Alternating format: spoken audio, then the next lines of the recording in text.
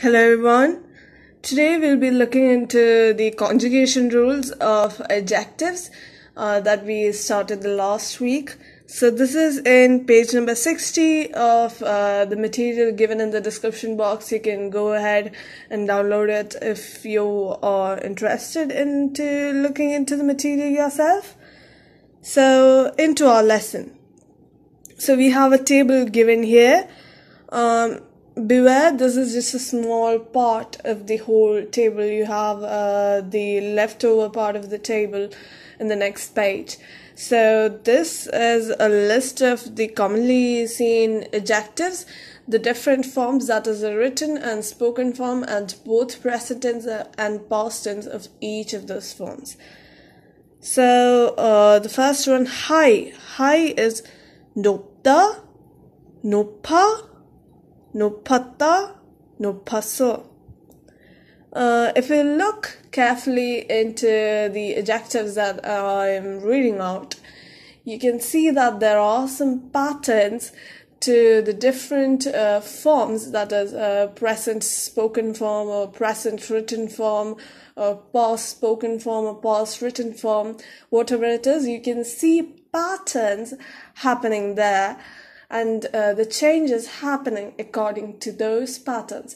And if you notice those patterns, you can also see that it is according to those patterns that the conjugation rules work.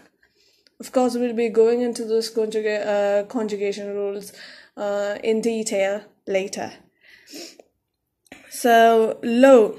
So if you look here, you'll see that we'll be seeing one word and the next word will probably, for the most part, be the opposite of the word before that. So low will be natta, naja, najatta, najasso. Then big or large would be 크다, 커, 컸다, 컸어. This is about big or large. If you're talking about height, somebody's height, it would be key. Literally key. Key would be height. So if you're saying that somebody is tall, then it would be 키 큰 사람. So you're literally using this height, that is key, and the 큰 is the descriptive form of the 크다 adjective, and 사람 means person. So 키 큰 사람 means tall person. You're literally saying height big person. Height big person is a tall person. So that's how you would say tall person. You will be learning more into the descriptive forms of adjectives in coming lessons. So back to our table. So next is small. Since we had big, it's small now. Small is 작다, 작아, 작았다, 작았어. Spacious, 넓다, 넓어, 넓었다, 넓었어.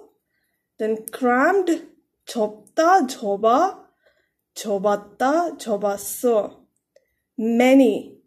Many, this can be in quantity, or even if you're talking about your feelings, something like 많이 서운했어. 서운하다 means disappointed. So 많이 서운했어 means very disappointed. So you can use 많이 or 많다 in that sense too. So many, 많다, 많아, 많았다, 많았어.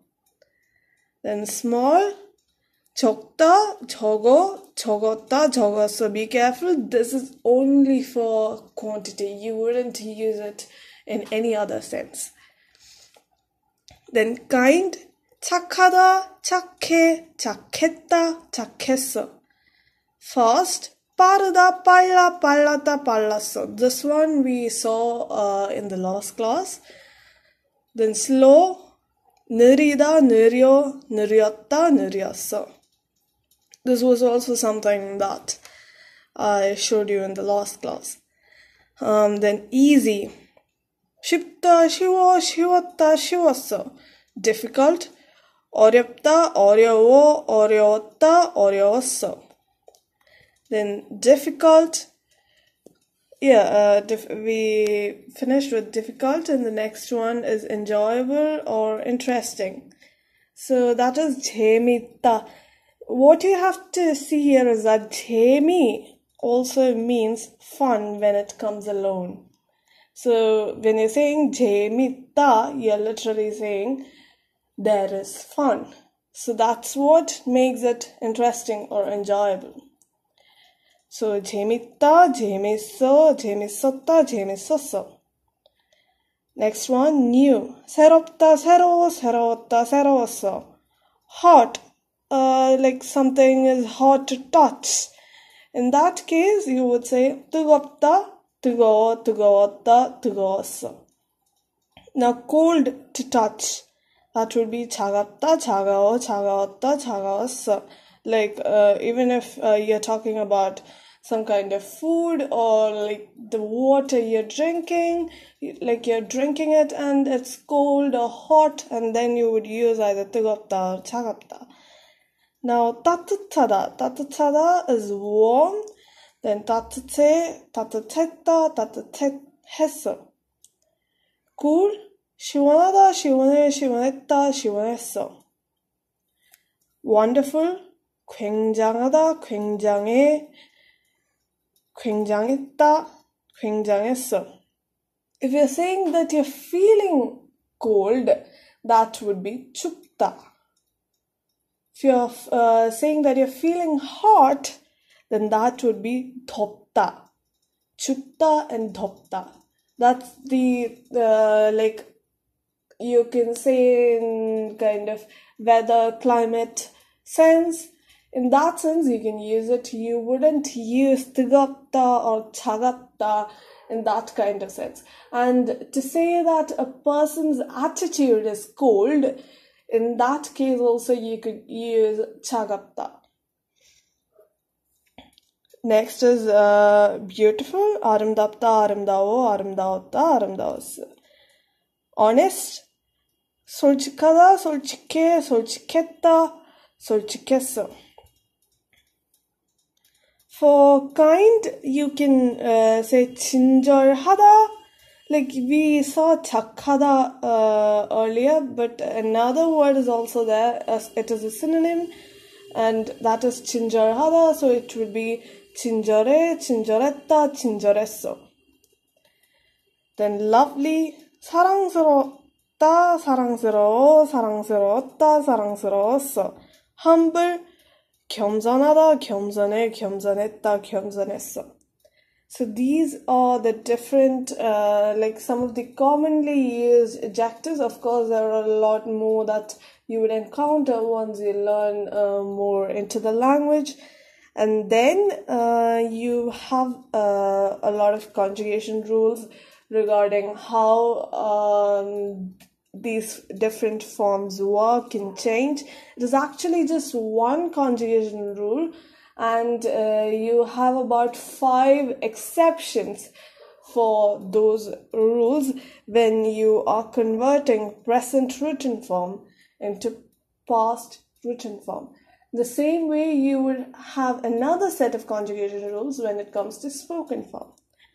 So I hope you understood the pronunciation of all the words given here, and that is the reason why I went through each and every each and every words given here, and even offered synonyms, because you need to be clear with the pronunciations before you get into anything. Of course, your pronunciation would get better with time, but practice the pronunciation first.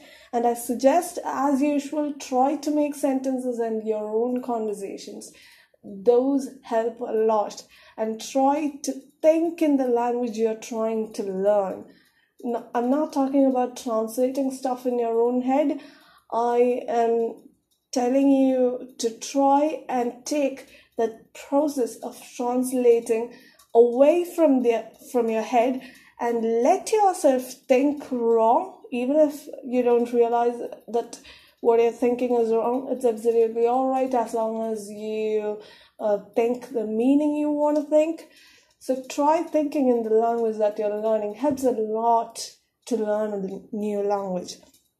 As for the conjugation rules, I'll be going into that in the next class. I did plan to take it, teach that in this class, but I think it would be a bit too much since you need to get your tongue used to the pronunciation before anything else works. So hope you get that right, and if you have any doubts, as usual, put it in the comment box. I'll be checking all of them and replying to all of them personally. So see you in the next class.